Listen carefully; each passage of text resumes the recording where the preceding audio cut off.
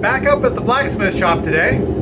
Previously I made this chunk of steel so that I can drift the eye in a tomahawk or a hatchet. But I think we can do better.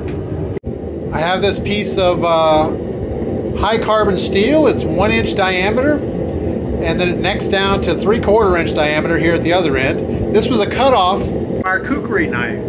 So we're going to use this and make a hatchet or a tomahawk drift. Let's stick it in the forge, let it start heating up, and we'll pull that thing out and put a shape on it. So my water bucket is 100% frozen. I tell you it's a little cold out here. It is.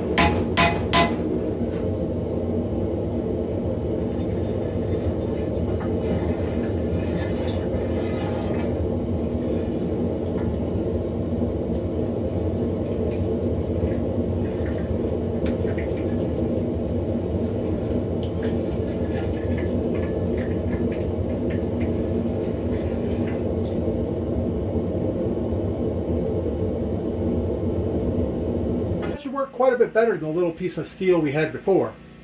We also get to try out our 2x42 grinder for the first time. That should be fun. Alright, we're going to start out with a brand new 36 grit belt. Yeah, let's see what happens here. Looks pretty good.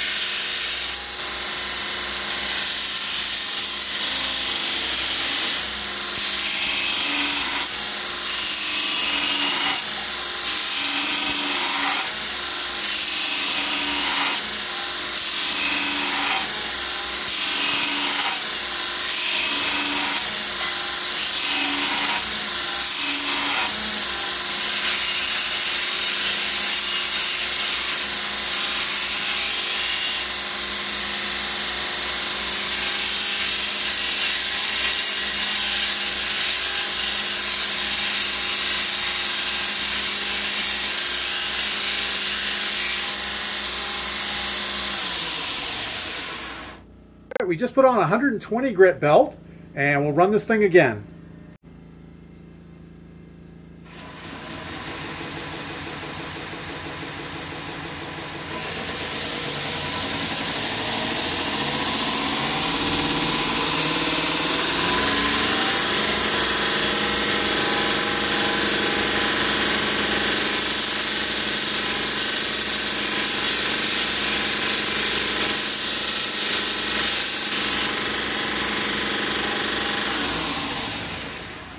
Alright, that'll about do it for the grinding. Now there are a few little scale marks on the side, but I'm not going to worry too much about that.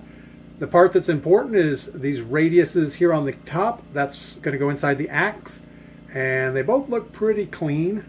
So the idea is to drift a small hole into the material, and then we'll just drive this thing in until we get down here to the flat spot and let it sit there.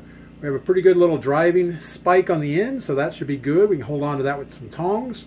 But yeah, that's going to do it.